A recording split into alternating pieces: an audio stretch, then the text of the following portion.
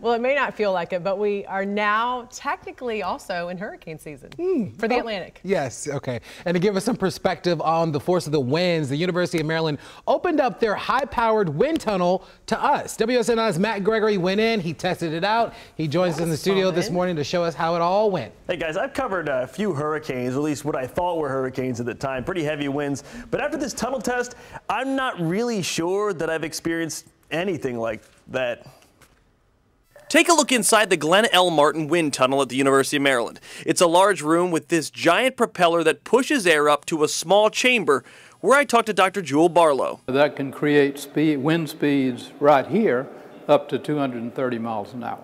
Yeah, you heard that right. Relative to hurricanes, what we do is test devices that are exposed to winds up to hurricane speed. But today, that test subject is me. And first you gotta harness up, then you actually hook in. This is not the smartest thing I've ever done. The large engine starts with an ominous... Yeah, there it is. And then you feel the wind. It slowly ramps up. Around 40 miles an hour, those harnesses start to come in handy. I was in tropical storm speed winds. So I said faster. It gets up to 70 miles an hour. This is now Category 1 hurricane force winds. Faster, I said.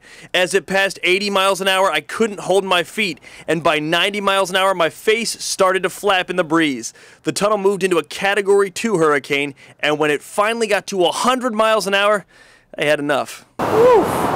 Apparently everyone has the same reaction. Dr. Barlow says there's only one thing that varies. At what wind speed your ears start flapping like a flag?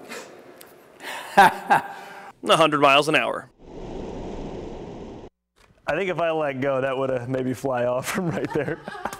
Now, what I've learned, apparently I've only covered tropical storms. Hurricane season, like Jan was saying earlier, runs through October, and we really don't see the worst of it until usually the end of summer. Back to you.